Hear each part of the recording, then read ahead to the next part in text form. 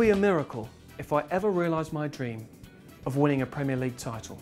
Not my words, the words of Steven Gerrard. Yes, the Liverpool captain must be doubly frustrated when he looks at fierce rivals Manchester United and sees some of the terrible players that have won winners' medals. Here's 10 of them. Sexy, good looking, great dribbler. You've guessed it, I'm talking about Luke Chadwick, who made 16 appearances in the 2000-2001 season for Manchester United, picking up his Premier League trophy the same time that Gerrard picked up a League Cup, FA Cup and UEFA Cup treble. Remember playing Sunday League football and the manager's dad always put his son in the team even though he was rubbish? Darren Ferguson played 15 games before Eric Cantona came into the side in November. Well, United went on to win the league, and Fergie Jr. only played 3 more games after that. He still picked up his winner's medal, but he was sold the next season because he was rubbish. Incredibly, this guy behind me has 3 winners' medals. 3! That's mental! Well, we all remember Roy Carroll, don't we? Most famous for spilling a Pedro Mendes shot well over the goal line against Spurs at Old Trafford.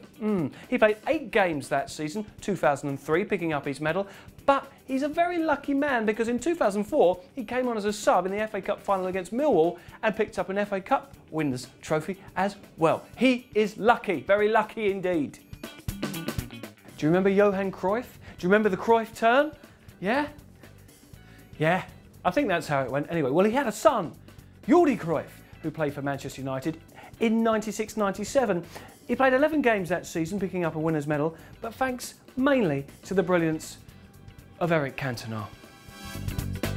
Darren Gibson, or Darren Gibson to his friends, the fact that he spells his name with an O is enough to put him on this list of shame. David May signed from Blackburn in 1994, and Rovers missed him so much that season that they went on to win the Premier League.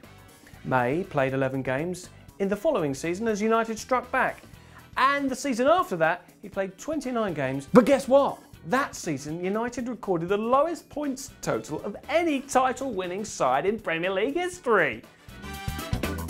Kieran Richardson, to be fair, was quite a promising talent, but in the 2006-2007 winning title side, he was relegated to the reserves. But he did fight his way back to play enough games to pick up a medal.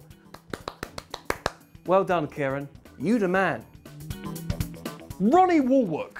Now, Ronnie Woolwook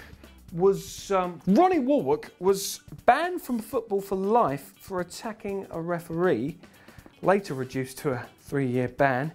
2 of which were suspended. Also jailed for 15 months for receiving stolen goods. Yeah, well, he pretty much stole his Premier League winners' medal as well.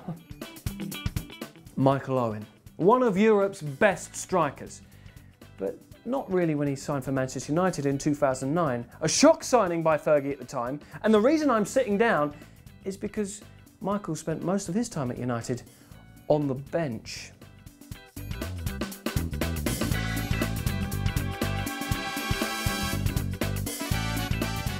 Hi, my name is Gianluca Vialli and you're watching talkSPORT on YouTube.